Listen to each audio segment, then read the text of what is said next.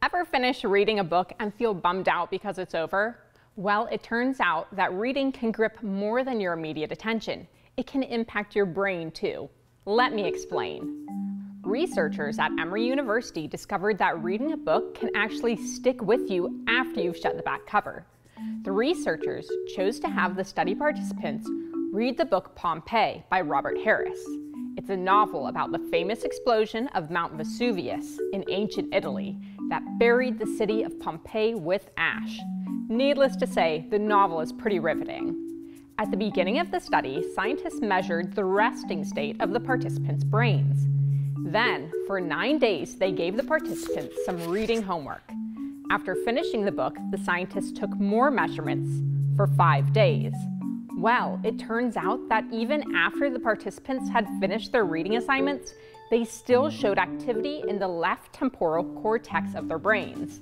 This is the area that lights up when dealing with language. So it was almost like the brain was still chugging away with reading, even though the book was closed. Lead scientist Gregory Burns calls this shadow activity. The scientists also found more activity in the central sulcus of the brain, which is what lights up when you think about moving.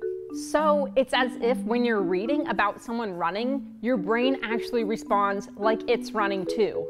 So a good book really can take you on adventures. Okay, so maybe you're thinking, why read a book when you can just watch a movie with the same story? Good question, but I've got a good answer for you. Turns out that reading is great exercise for your brain. Other studies have shown that reading can strengthen your memory. And it's not just for adults. Researcher Ann Cunningham and Keith Stanovich studied 4th, 5th, and 6th graders reading and found out that the more the children read, the bigger their vocabulary became. And the bigger their vocabulary became, the more they read. And the more they read, the bigger their vocabulary became. And well, you get the point.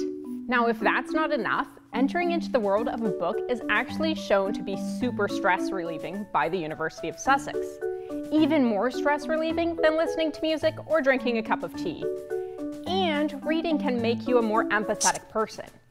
Empathy is the ability to understand and share the feelings of others.